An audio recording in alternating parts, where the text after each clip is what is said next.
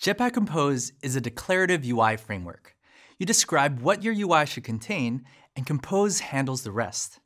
This way of writing UI is very different from Views. In this video, we'll cover the difference between the two and how you can shift your thinking to build apps with Compose.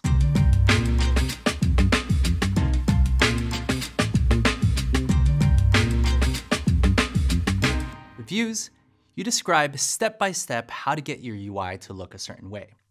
You do this by defining UI in XML, finding views from XML in code, and then calling setter functions to get your UI to look the way you want. With Compose, you no longer have to write XML. UI can entirely be described in code, in Kotlin, taking full advantage of Kotlin constructs. Constructing UI by describing what, not how, is a key difference between Compose and Views. It's what makes Compose much more intuitive to work with. Let's take a look at a sample survey app called JetSurvey. The screen shows a single choice question the user has to answer. Once they make a selection, they can then proceed to the next question. To understand how to think about building this in Compose, let's first look at how we might build this using Views. To simplify things, we'll look at a single component in the screen, a single answer in the survey. This component is composed of an image, some text, and a radio button, all arranged horizontally. In Views, these elements would all be defined in XML.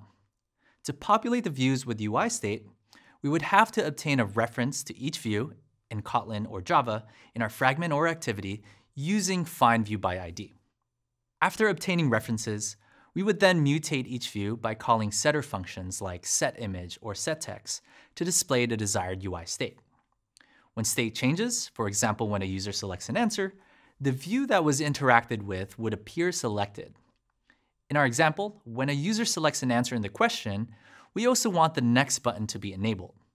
So if we want other views to update as a side effect of a view being selected, we would have to set a listener to that view and explicitly mutate other affected views. But having to manually update views when state changes is error-prone. It's possible to forget to update a view with its dependent state, and it's also easy to create illegal states when multiple updates conflict in unexpected ways. What if your app goes through a configuration change, like a screen rotation? And in the process, you might correctly remember the selection from the user, but you might forget to re-enable the next button. Synchronizing state changes throughout the lifespan of an app is a recurring challenge when working with views. This problem also increases in complexity as the number of views and dependent states grow in your app. It's a solvable problem, but it's a common source of bugs. Let's switch gears and see how we can think about building this component in Compose. In Compose, we would construct the UI in a similar fashion, in a container arranged horizontally with an image, text, and a radio button.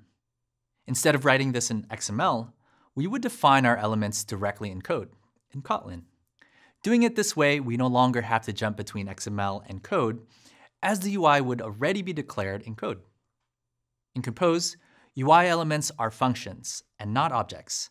This means you can't find a reference to them and call methods to mutate them. Instead, UI elements are entirely controlled by the state or arguments that you pass. Here, we are just describing what our UI should look like. No calls to findViewById, setImage, or setText. Our UI is described succinctly in the functions we are calling. To display the UI state that we want, we're passing the answer's properties to the image function, to the text function, and for now, let's just pass false to the radio button function, which shows it as unselected. Another important distinction here from Views is that tapping this answer will not show the item as selected. This is because we're always providing false to the radio button, meaning that it will stay unselected regardless of user interaction.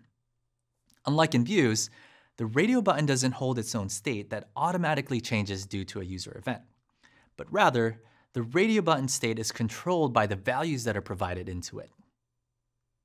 This is what we mean by what, not how.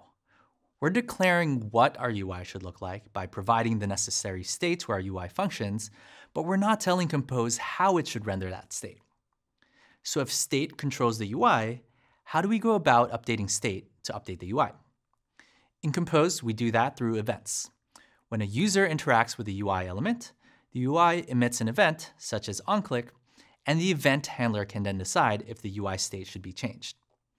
If UI state changes, the functions, or UI elements, that depend on that state will be re-executed. This process of regenerating the UI when state changes is called recomposition. The process of converting state into UI and state changes causing UI to regenerate is at the core of how Compose works as a UI framework.